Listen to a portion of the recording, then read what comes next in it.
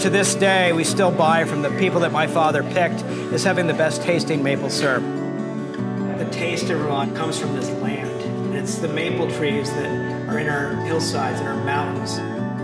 Pure maple syrup comes from wild-grown trees that are native to the northern forest here.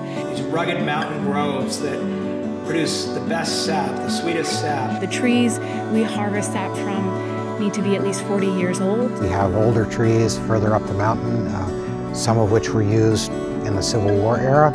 We're in this for decades and generations. When I was 5 years old, I'd be out in the woods with the buckets, gathering sap. I think it's very grounding, that opportunity to create something from nothing and to do it in a way that leaves a place hopefully in a better way than the way you found it. It's a wonderful way to spend a career and a life. It's a healthy sweetener.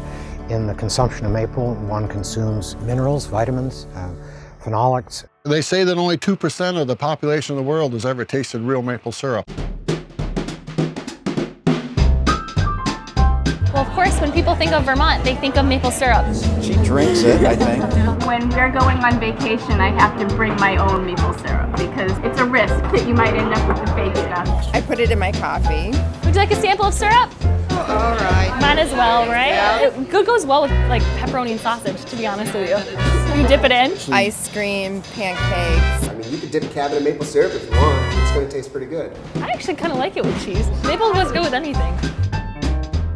We have a Vermont maple law that requires the syrup to be as thick as possible. It's the thickest maple syrup in the world.